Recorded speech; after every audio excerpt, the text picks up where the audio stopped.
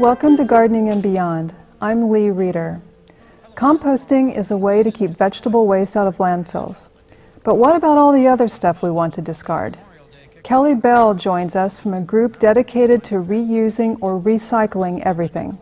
The Master Recycler program was established in 2000 and is supported by Lane County Waste Management as part of its commitment to community-based waste prevention education. Kelly has been the program's coordinator since 2008.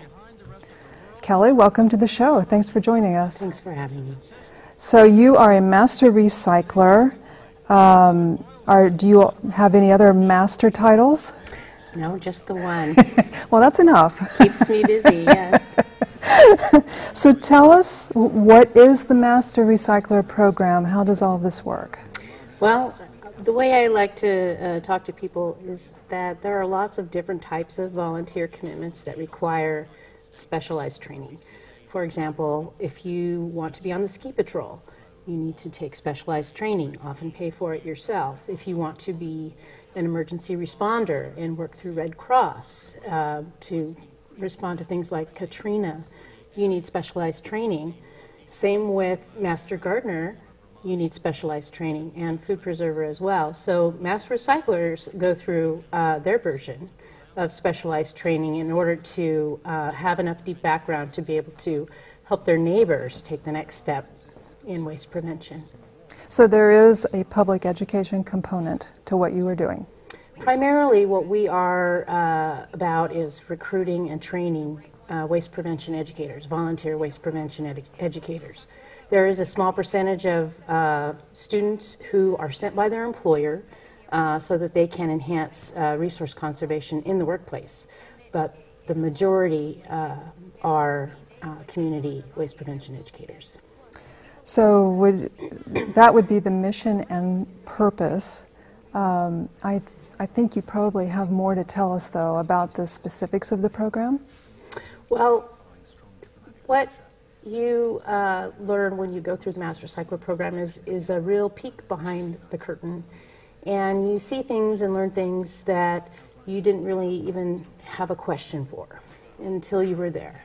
The landfill, for example, that's a big highlight of our field trip, and that's not something that people think about. They think maybe that they roll their trash and recycling to the curb and then it goes away.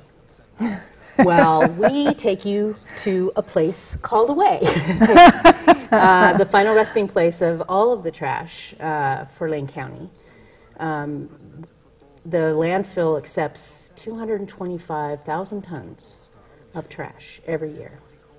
And it's all in one place now. That's in Goshen, and we take folks to see that. And it's an engineering marvel. It's not just a hole in the ground. There's a lot that goes into it. But yeah, landfills have to have a liner, among other things, right? Yeah, they do, and not just a piece of plastic. The liner of a landfill cell is as thick as I am tall, like 5.5 feet. That's the total thickness of the actual liner and all the different components that go into it. So yeah, it's engineered for safety, to preserve the safety of our water, our air, and the soil. So I know you have a presentation on this. Why don't you walk us through that? Okay. Well, the first peek behind the curtain is the very first class. And we share with folks how our local system works. Communities have a lot in common in terms of how trash and recycling moves around or doesn't, but there are things that are very specific to each community. For example, in our community, Lane County is a waste shed. Every county in Oregon is, just about. Our county is the size of Connecticut in terms of square miles. So it's a lot of ground to cover in order to provide the type of service that we're used to providing. So we have a system of transfer stations. So somebody comes and talks about that, or superintendent of operations comes and talks about that on the first night. We give people an idea about household hazardous waste and how that should be handled and how it can be handled. And also our waste prevention program. So the first night is just jam-packed with information about Lane County Waste Management Division in particular. And you've got some slides to show us, right?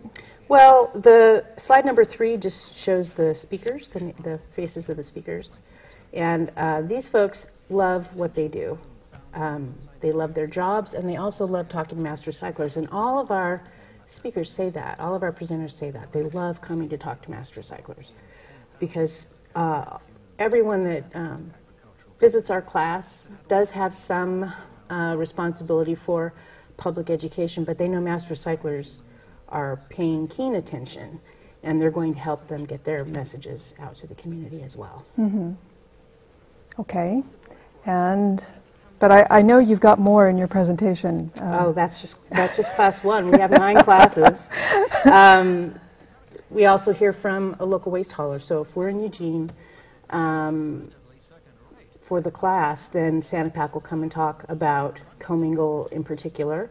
Sanapak is our local one of waste, one of the local waste collection organizations. Right. If we go to Florence, then we'll use one of the Florence haulers as the speaker. But we'll also hear from the overarching organization that oversees waste and issues around pollution and waste management, materials management, and that's Oregon DEQ. So Craig Phillip comes and represents that organization. Department of Environmental Quality, I believe. Yes. Great.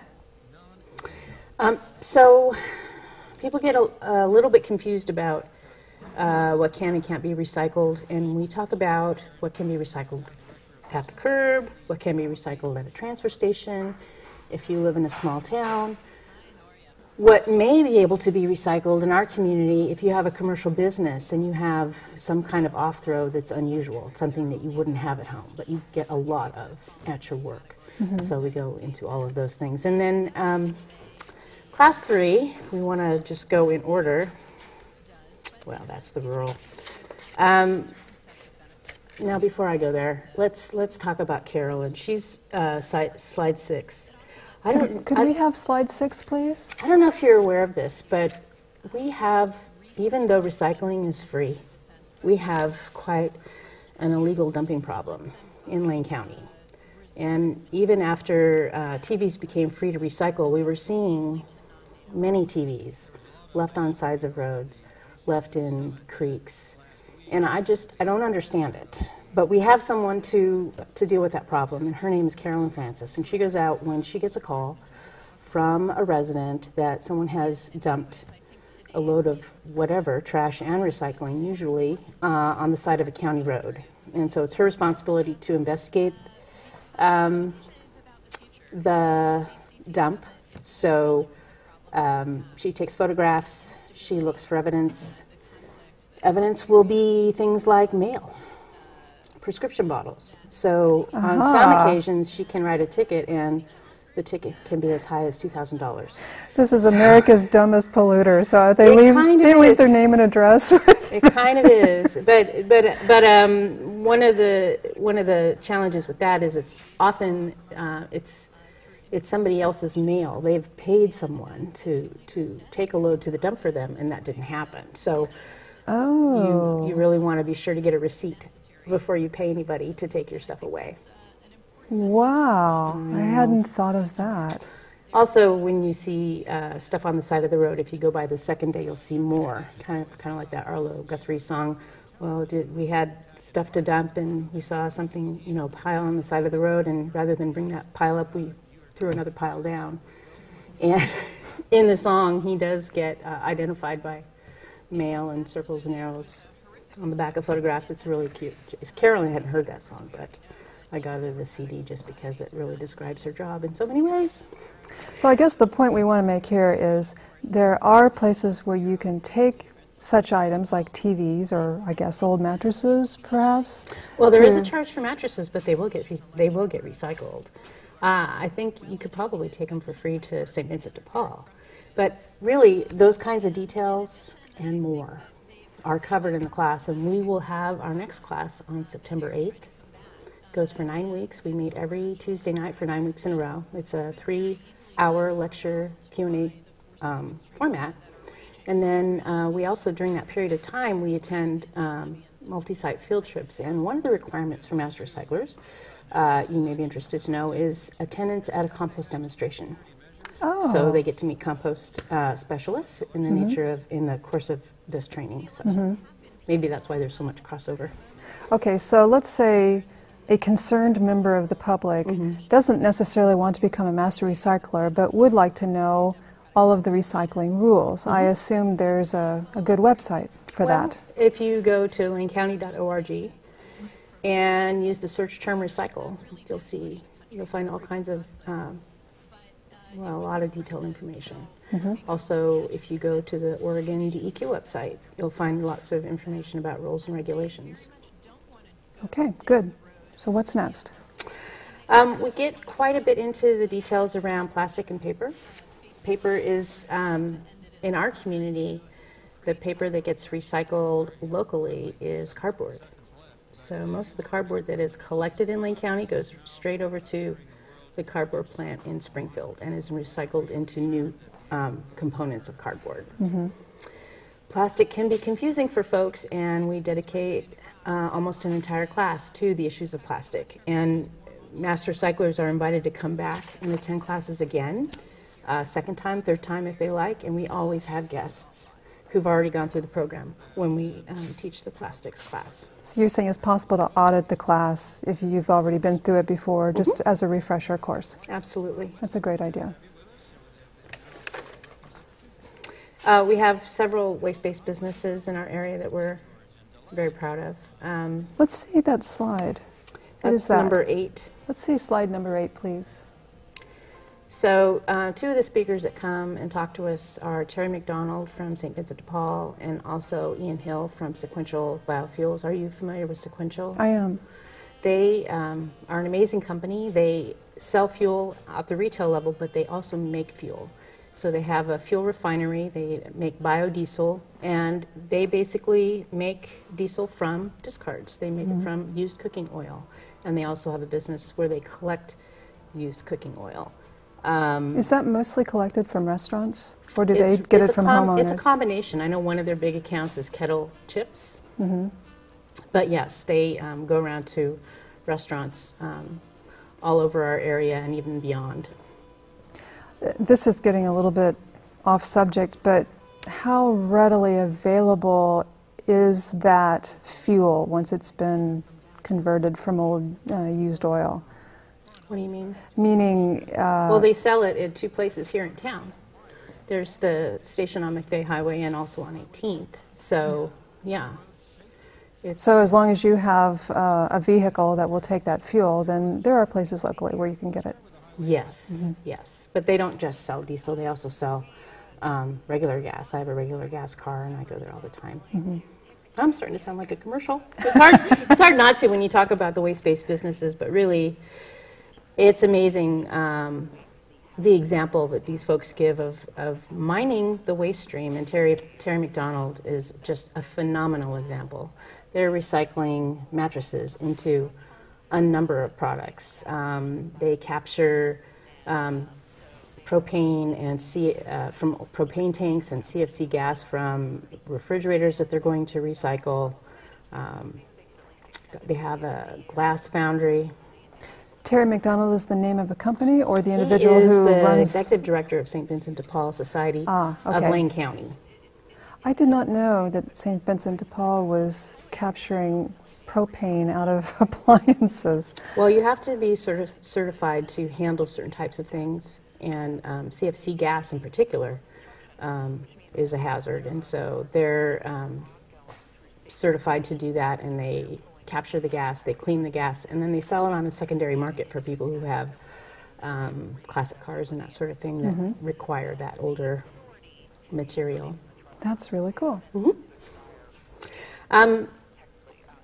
Master recycler is the term, and yes, we do talk about recycling, but we're not going to recycle our way into a healthier planet. If someone asks me about recycling, I often try to find out if they will stay and listen and open their mind to ways to reduce waste in the first place. Because once we've had to recycle something, it's already too late to reduce the waste.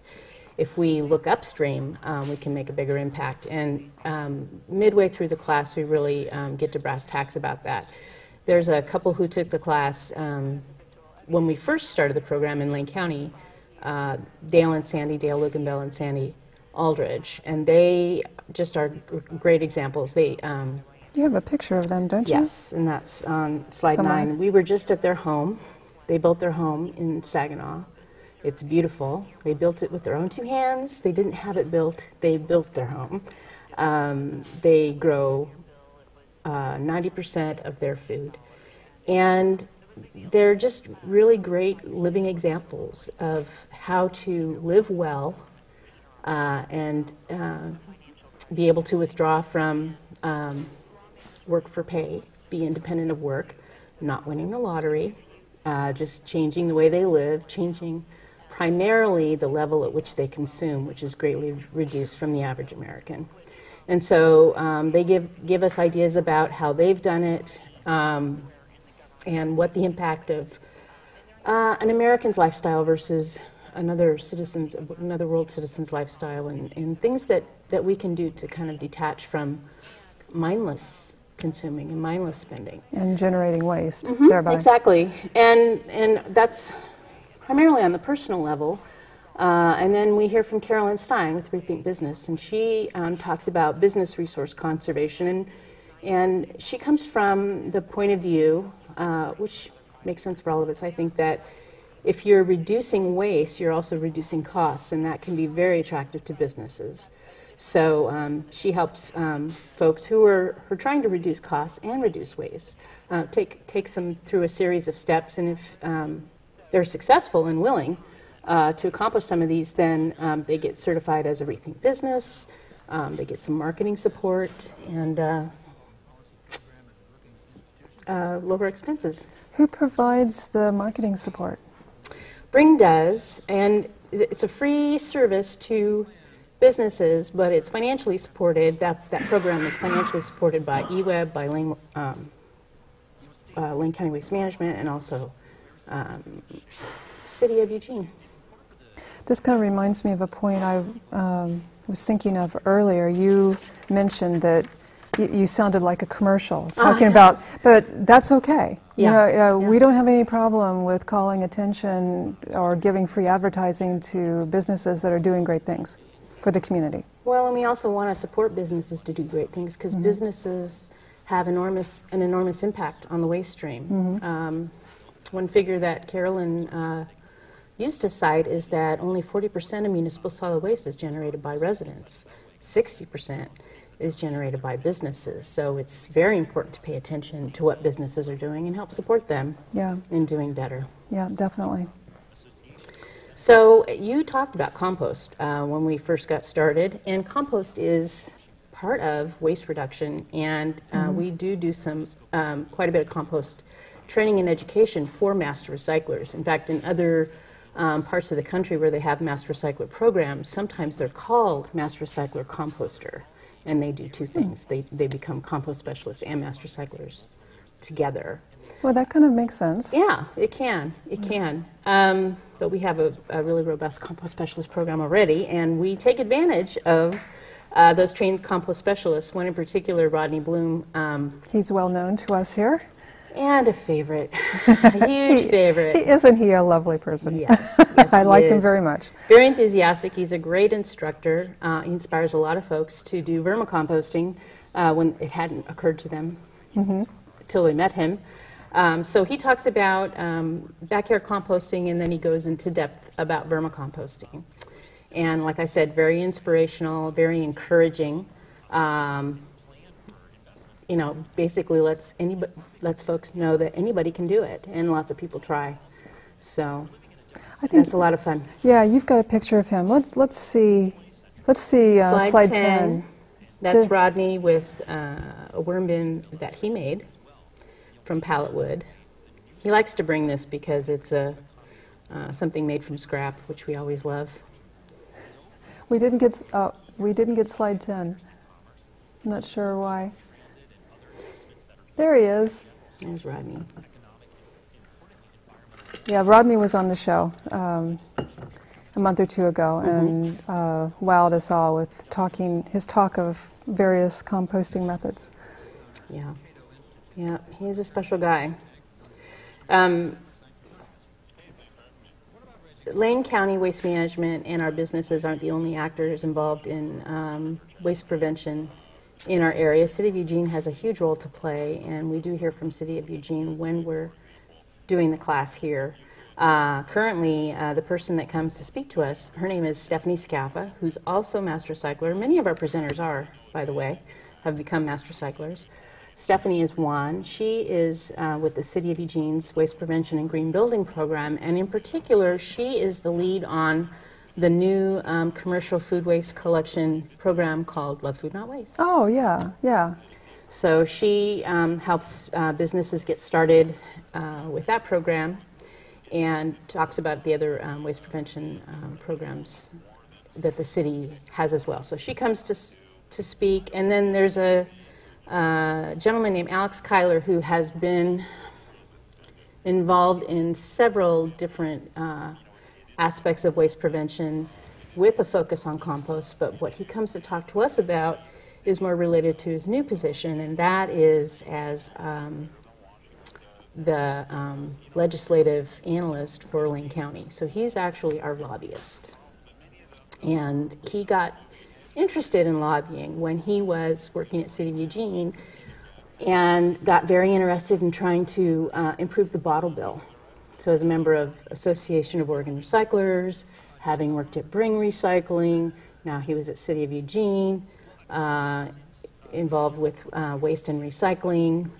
He really enjoyed that piece. He really enjoyed going to Salem, so he says, and now he does that full time for Lane County. So he talks to us about waste prevention legislation over the years and what's coming up. But he also gives us a little primer on how to pass a bill, which if you are interested in waste prevention on a legislative level, you would be interested in. So we appreciate that.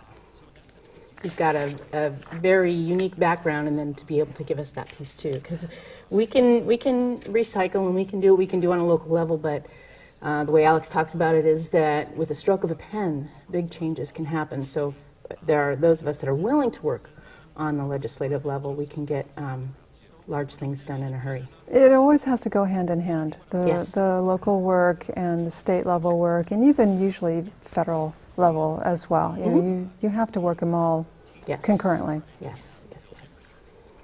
So where people see master cyclers a lot is probably at events. And I get calls all the time. Oh, I saw master cyclers at this event. How can I get them to help me at my event? So we do talk about event recycling, and in Lane County in particular, and some master cycler programs in Southern Oregon, we put a special emphasis on event recycling, because I think it's very confusing to go to an event and not have the same recycling opportunity that I have at home. And if you don't provide that for folks, then things fall apart. So we try to support that in Lane County with the free recycle bin loan program, and then also for some events, if they're interested, recruiting master recycler volunteers to assist them. So you're talking about something as simple as having a bin for waste paper products and a bin for glass bottles and that kind of thing. Well, yeah, bottles and jugs, beverage, like plastic beverage containers, metal beverage containers, and then separate from trash. What we also are trying to encourage events to do, and I know Festival Latino coming up is going to do, is to capture that food waste as well, and make sure that that either gets composted or that it is captured for animal feed, so that it's not wasted. Great. Good news. Master cyclers don't all have to be public speakers, but some are called upon to speak to groups that they're already involved in, and we do want to address that. So we have someone come who happens to work for the City of Eugene, but she's also a member of Toastmasters International.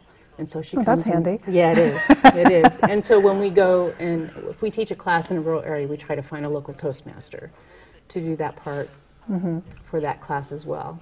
So we also address those things. And that's just the classes. We also go on lots of field trips, and that's fun too. Do you have things to tell us about that, or are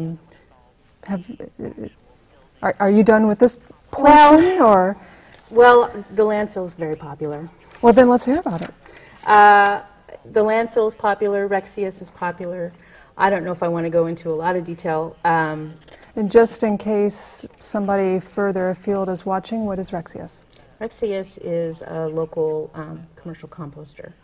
We also go to Next Step Recycling. We also go to Bring Recycling. If we have enough interest, we also go to the Aurora Glass Foundry.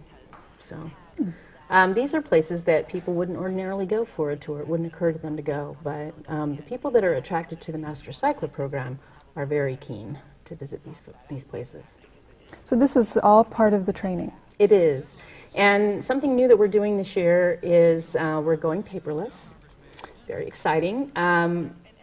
My supervisor, the waste prevention specialist, Sarah Grimm, and waste prevention specialists all over Oregon got together, and for several years they were helping to develop an OSU online course called Recycling 101. And it's modeled after Master Recycler courses throughout Oregon. We've all shared materials throughout the years and helped other programs get started. Others helped us get started. And so Recycling 101 was built in a similar way. So it's an online course that you can take independent of the Master Recycler class, but now what we've decided to do is use Recycle 101 as our manual. So for the first time, as people go through the class, they're going to have the live lecture, Q&A series, and the field trips, and they'll also have the online course to do as well. That all sounds great, especially going paperless. I mean, Yes. that's just so progressive. Well, it's gives me a little chagrin when I print out manuals and hand them out to master recyclers, and looking to make sure I double-sided and I widen the margins, and I have the same issue. No more stress. Whenever about I that. print something at home, I always feel kind of guilty about it, but then I think, well, I can always shred this and compost it. There you go. There you go. Which I'm actually quite diligent about. But I'm a composter. So. Do you know, based on what I've said, do you know anybody who sounds like they should be a master recycler? Send them my way. Send them my way. Yeah, I mean, nobody comes to mind specifically, but I can imagine that this would appeal to a lot of people. Oh, it because does. it's the kind of thing that you can immediately implement just in your daily life. All ages, working, not working. We get a lot of teachers and retired teachers that are very attracted to the class. It sounds great. It is. It is. It changed my life. It really did. It changed my focus. I mean, I've always been interested in volunteers, in particular, the passion of volunteers. What volunteers give is special and priceless. And the fact that people come specifically to learn these things to help other people prevent waste is very unique, I think. Well, it's one way that we can maybe try to preserve kind of the beauty of this area, just by generating less Yes. stuff. Yes. Absolutely. And you've been doing this since 2007? Is that when you became a master recycler? I became a master recycler in fall of 2007, and then I started in the position. It just happened to come open while I was taking the class. I was very fortunate. I started in the position in December of 2007, and the first class I helped with was our very first rural class, which was in Cottage Grove. And that was a lot of fun. It was the first time we had taken a full-length class to a rural community. And we've done that several times, and we'll probably do it again in the future. Good stuff. What's next? Well, what do master recyclers do? I mean, what are we talking to folks about? What would you ask a master recycler yourself? I would say, what can be recycled? Can this, if you have whatever this is, can this be recycled? I've got this thing. What do I do with it? Right. Well, as I said before, once something is ready to be recycled, it was already too late to prevent the waste in the first place. Right. Because recycling is a discard. It's not necessarily trash, unless we put it in the trash, but it's a discard nonetheless that requires some sort of end-of-life management. But if we can prevent that waste in the first place, then we don't have to recycle as much, which would be a lot more fun, I think. So what we try to get folks to think about, especially with plastic packaging, when you think about plastic packaging, can this be recycled? No. Is it a box? No. Let's think about how we can not bring it home. What are some solutions that we can think of to not bring this home? You know, one dilemma I have is that organic spinach comes in a plastic box. I can't recycle that. Non-organic spinach comes in a bag. I can recycle that. That's just so unfair. It's unfair. Those kinds of choices are unfair. It's true. There should be a little more uniformity around packaging to make that choice less, not so much a lesser of two evils. Yeah, that's... So, in order to avoid it, what do? You grow your spinach, right? Right. That's what I do. You grow your spinach. It's ready to harvest as we speak. There you go. There you go. Or I would trade somebody for spinach. I would do something for them and trade them for spinach. I'm not a gardener. I'm not going to get that. That's a great idea, though. Trading for food, like in the old days. Absolutely. Barter. Absolutely. So we bring back a barter system in order to reduce generating stuff that's going to go into the landfill. There's a upscale term for that now. It's called the sharing economy. That's right. That is the latest term. That is the latest term. It's just putting a new label on a very old standard idea. I think it's a great one. It is. So we've had various campaigns over the years. I talk about waste-free holidays every year. Around the holidays, several summers we've talked about zero waste back to school, trying to get people to detach from, are you familiar with The List? No. The List. There's a new ritual, well, it's about 20 years old now, where someone puts out a list for every single grade of the school supplies that a child needs. Okay, I've seen those lists. Those are the lists. That's like the pens, list. pencils, notebooks. Right, Yeah. right. My son's 24 years old, and I'm still finding Ticonderoga pencils and reams of paper, left over from the list. So we try to talk to folks about thinking about what you have on hand, not being kind of a slave to the list, talking with your teachers. Are all these things really necessary? Are these things you're asking for? Is there another way we can do this?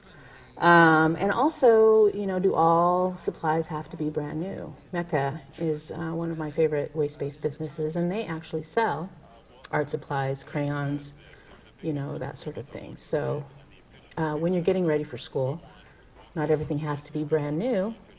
Go to St. Vincent de Paul. Sometimes you'll even find higher quality clothing if you buy used. So in this way, you're preventing that signal to go up the chain, say, make another sweater, if you go and get it at the thrift store. Same with the pencils. So the hard part here, the challenge, is to persuade people to think differently about how they approach it. But the good news is that there are ways to save money on it and actually to save some time and effort. Maybe you've got the notebook already stashed in a drawer somewhere. Right. You don't have to go and buy another one. Right. Or a partial one will do. You just pull out the old pages. It really does require us to stop and pause. And a lot of sort of drive-by shopping, drive-by eating, all of that stuff occurs when we are rushed. And so much of preventing waste is taking a breath, really, for me. That's what it comes down to, is stopping, pausing. How important, is this an emergency? Am I having a note paper emergency? Having some perspective. Am I having a spinach emergency? You're so right. Well, we're in the habit of thinking of everything as an emergency. You know, I Yes. must have this right this second, and Right. that's usually not true. right, right. That's what I've had to train myself out of, really, is to just pause, just to slow down. Well, this would be a relief to everyone. Everyone that you approach with this way of thinking would in effect go, ah, thank God. Oh, I don't have to do that. It's quite a relief around the holidays. It's quite a relief around the holidays. Just as an aside, one of the things that I've learned and read and seen before my eyes, I know people who get second jobs for the holidays, for the stuff, for the holidays. Children don't remember what they got. What children remember, as older children and as adults, what do you think it is? It's what they did and who they did it with. Spending time with relatives. Spending time with loved ones. I remember I took an intern to Churchill that has a master cycle class as well in the Rachel Carson Academy. And I wanted to film their reminiscence from childhood, early childhood holidays. And out of the 12 people we filmed, 4 of them talked about making cookies. When I made cookies. Every year when we make cookies, that's what they remember. And, you know, if we're in the car traveling from store to store, we're running out of time to make the cookies. And things don't have to even be perfect. You can even make a mess. Sometimes the messes are the story and are the fun part to remember. My son remembers the terrible gravy we had at a friend's Thanksgiving one year, and he even wrote a paper about it and got a good grade.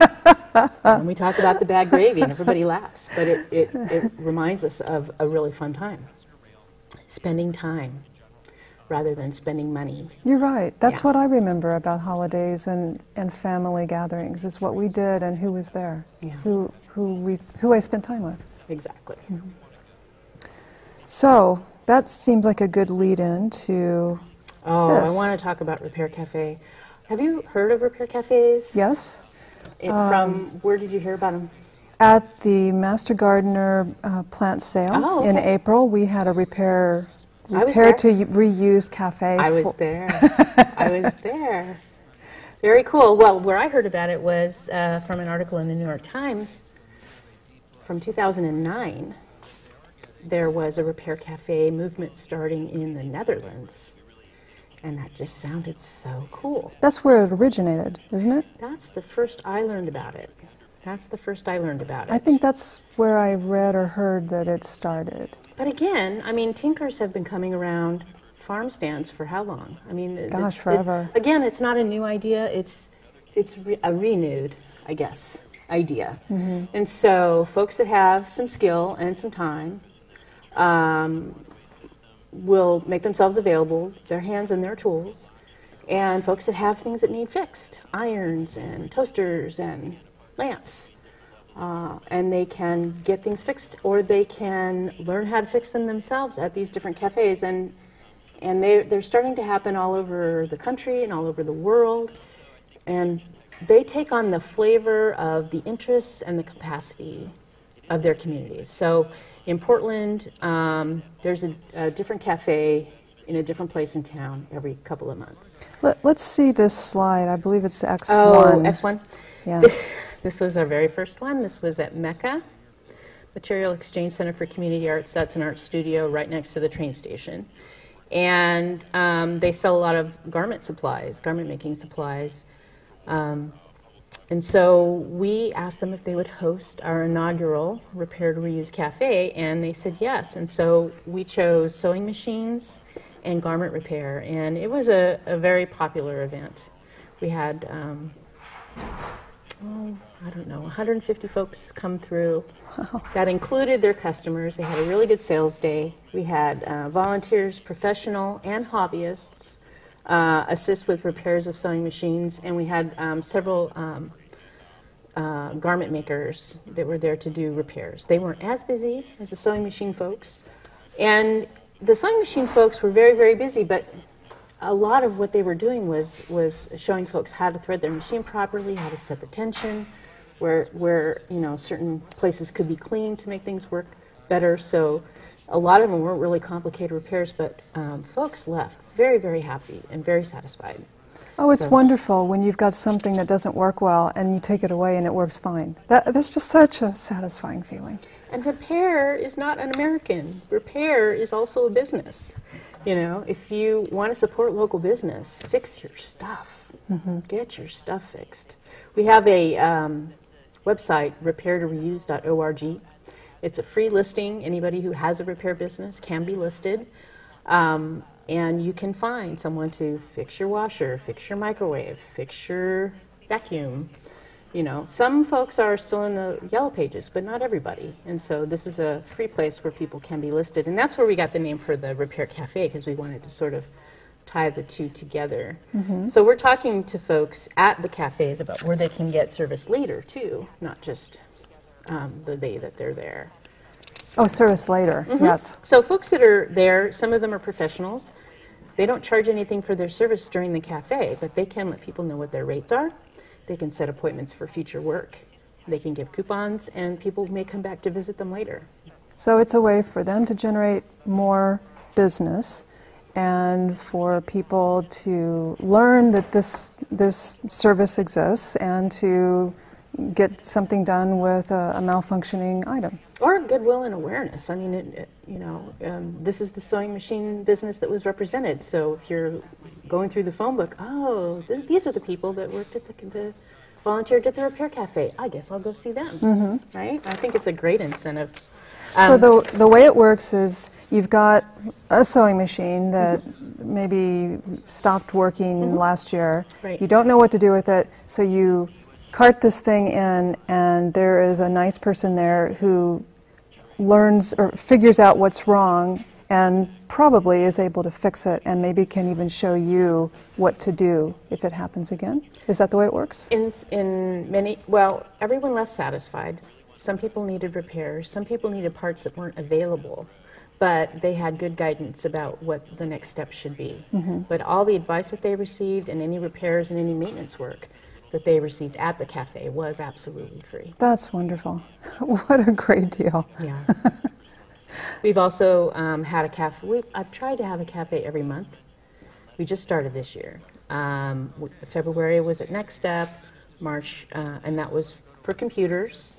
March, we were at the Many Nations Longhouse at U of O, and that one was for small appliances.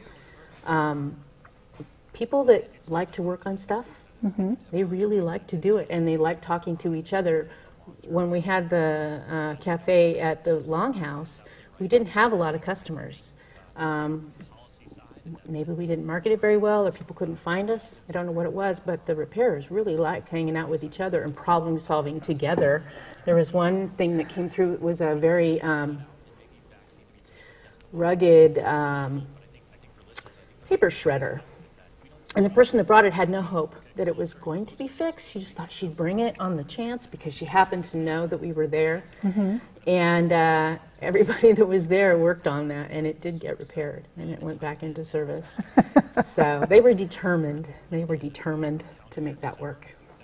I have a printer at home that has decided that it will only print in colored ink, not in black ink.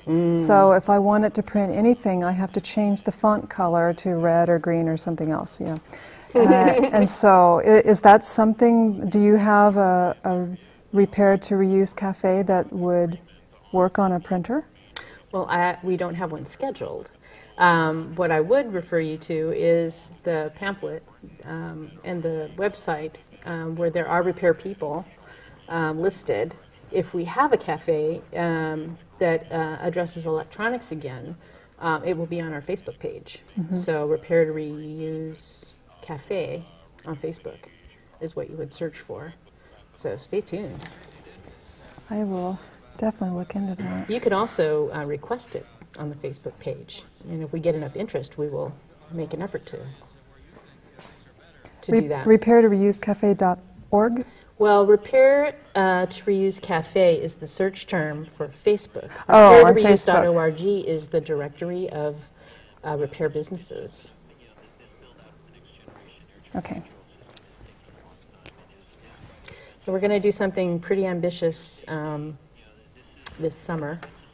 I was talking to my supervisor about our summer plans, our summer event plans and outreach, and she said she had the suggestion, instead of talk about Repair Cafe when you do Wayne County Fair or the Heritage Fair, why don't you have Repair Cafe at the Lane County Fair?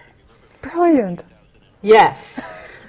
Brilliant. Why don't we? So we're going to do that. We're going to try that. And so we have a different cafe planned for every day of the fair. And I already have early commitments from at least one repairer in every category.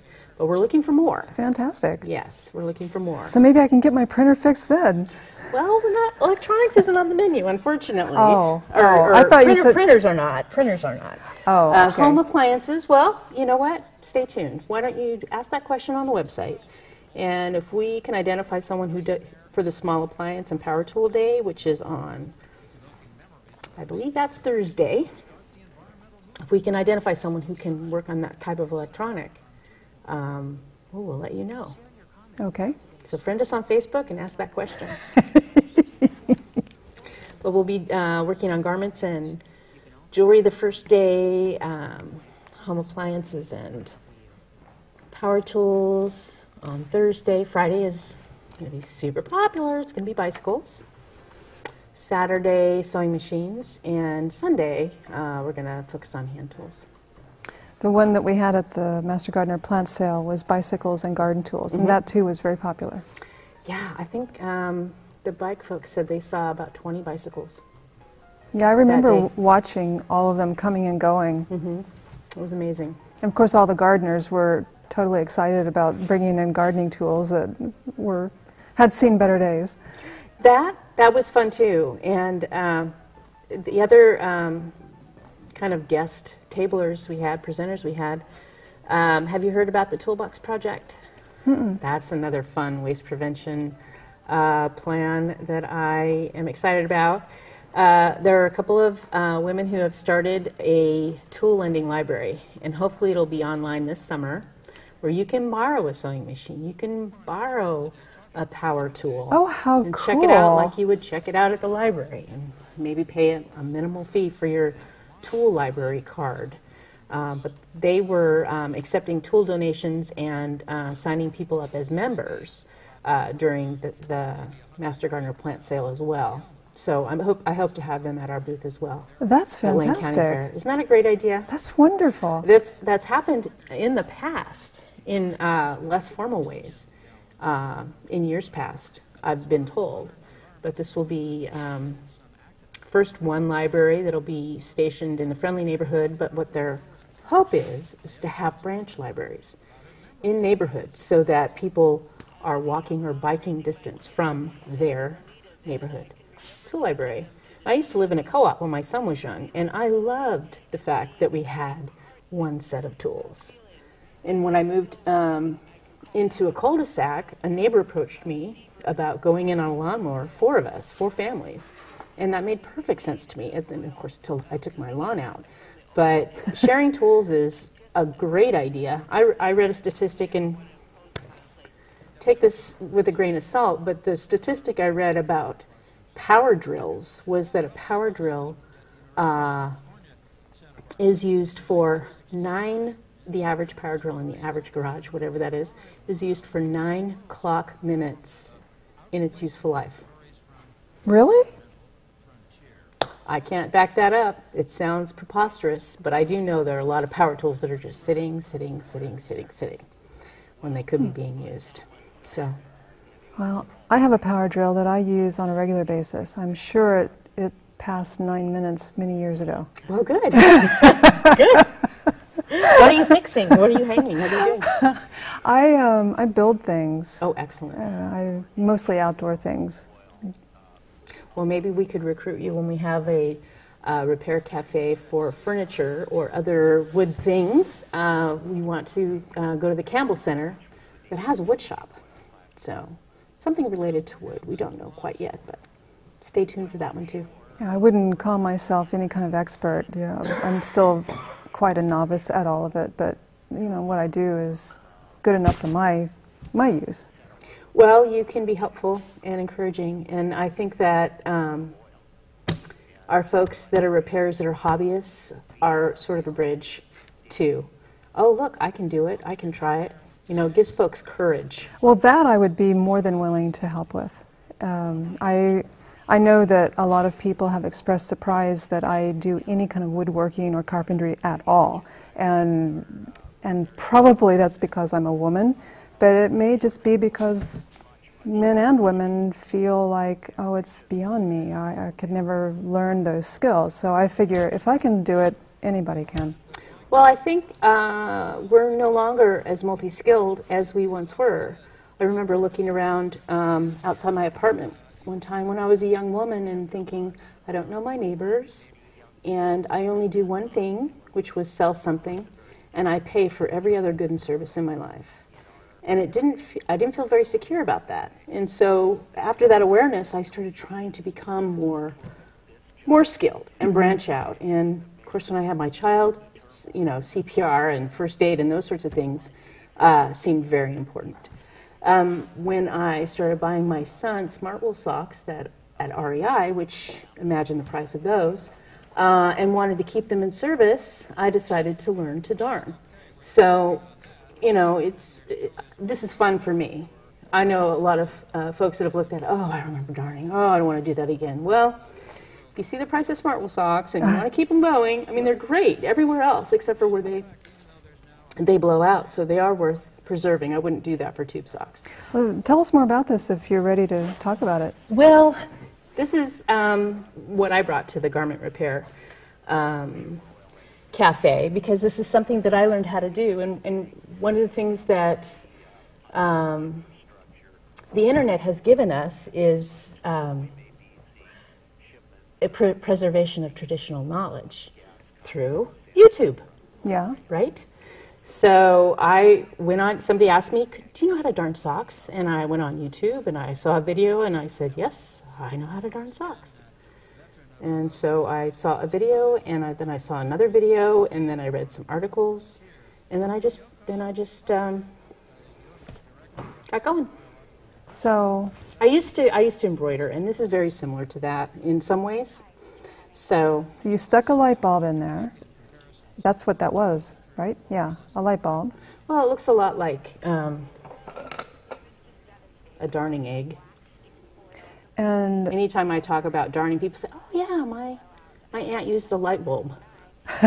Which makes me a little nervous because incandescent light bulbs are really thin now as they're kind of sunsetting, but this is a more modern CFL or LED, I don't know which, and this is pretty heavy duty. Mm-hmm. But I think the idea of something round is so that you can darn a heel or darn a toe and keep the round shape. So all of these lines here you put on. Mm-hmm. And you learned all that simply by watching a YouTube video? Initially. And then practicing. Wow. And I did have a basis, like I said, I embroidered when I was younger. Mm-hmm. And this is fun for me. It takes a lot of time and it's very detail-oriented, which sometimes is very relaxing because it helps me not think of other things. Mm-hmm. But if I also had to milk the cow and make the butter, maybe it wouldn't be as fun. But because I can choose, I think it's a lot of fun. What else do you have here? Oh, just the different tools that I've picked up.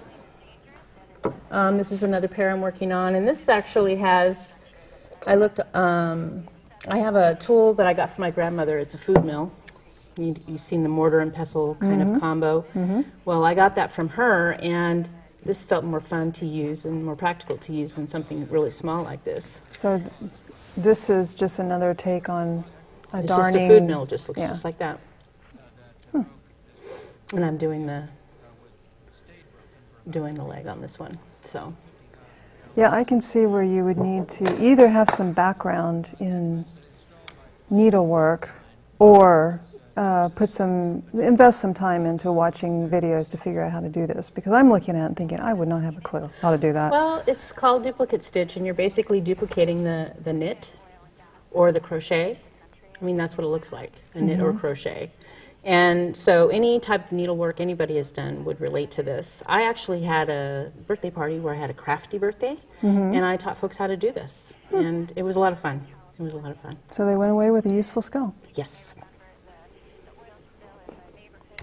So,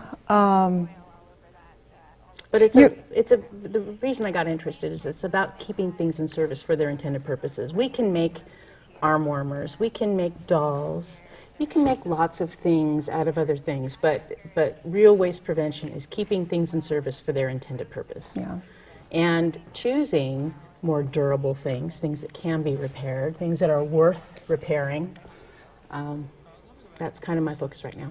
That, one of my favorite things to do is to take a garment that maybe it's too big or too small, and either have it taken in or let out so that I can continue wearing it. That makes me so happy. And if it's something that I haven't been able to wear for a while, it's like getting new clothes. Yes.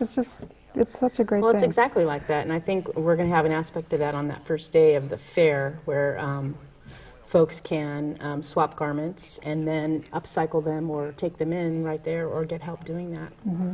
So, yeah. So you've actually got a garment swap. That is one idea we're tossing around. One of the volunteers that does garment repair had suggested that idea, so it's something that we're looking at. It's a type of sharing that is happening other places, so it's something she'd like to try. So are you going to issue a clarion call to all of us to get involved in bringing our items back into their intended use, or becoming a master recycler, or all of the above? All of the above. Well, as far as the class goes, we have them every spring and fall.